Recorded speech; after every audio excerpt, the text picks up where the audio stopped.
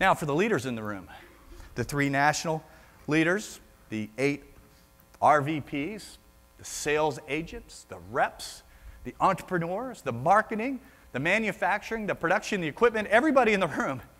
It's your job to break the overall strategy that Jack and Norm have already rolled out to you into your own individual action statements that we call mission objective. So how does this work?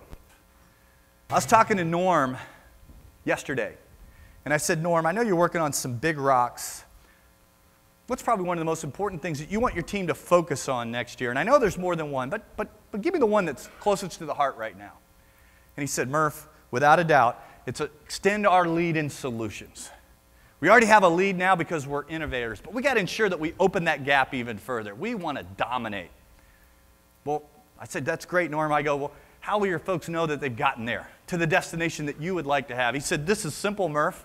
Contractors spec Southwire 100% of the time. That's my intended effect. That's my leader's intent. What do you think about your commander's intent? Is that pretty good? Can you get behind that? You bet, but I know you're all silent right now because you're going, wow, that is a stretch. Well, not really, because each and every one of us as fighter pilots have to break this down into its parts. I was talking to Jody Brannick, RVP up there in the Mid-Atlantic area. Jody, you in the room anywhere? Thanks for spending time with me yesterday. I said, Jody, here's what we're looking for. We want contractors to spec Southwire 100% of the time. How do we take the first step to getting there in the region up there in the Mid-Atlantic? He said, well, Murph, I got to break it down to numbers because everything's about measurement and metrics, and it says sell 500 of the new Simpol product, the real solution, by the end of the first quarter 2014. Is that a pretty good mission objective? What do you guys think? Is it clear? Is it measurable? Is it achievable, i.e. believable? And does it support extending the lead in solutions? I think it is, right? But talking to Joel Wynn, one of Jody's sales reps, I said, hey, Joel, up in Western Carolinas, North and South Carolina, or up in North Central North Carolina, how are we going to pull this off? Well, I'm just going to break the numbers down.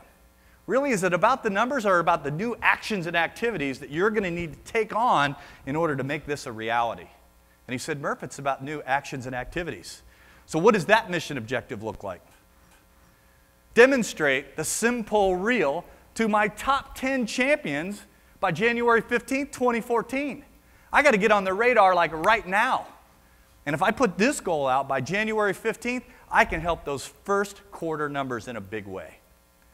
That's breaking down the mission objective that drives accountable action, and that's our job as fighter pilots, not your leaders.